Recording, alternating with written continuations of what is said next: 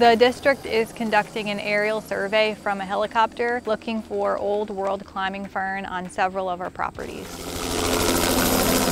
Today we are at Starkey Wilderness Preserve in Pasco County. I'm Ann Blanchard and I'm a land manager.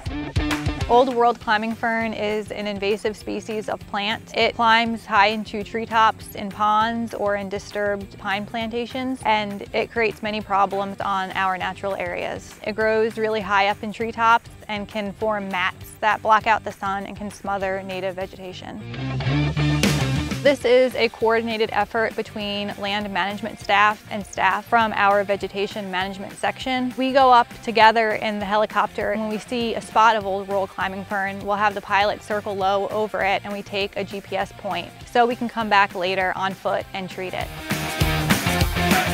My name is Mike Basaka. I'm the section coordinator of vegetation management. We're trying to go out and treat it when we find it, and we are targeting what we saw from the helicopter by going into the swamp to try and locate what we found. The conditions of the swamp are typically all cypress trees mixed with sawgrass. There's usually water. It's usually around knee to waist deep. We do see water moccasins, alligators. We find what we call towers. These are anything that's usually about 15 feet or taller.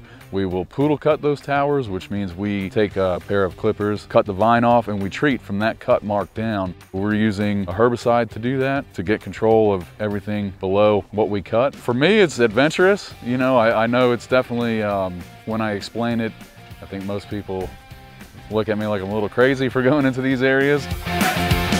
By treating this Old World Climbing Fern, we are helping the district preserve the natural ecosystems on our conservation lands.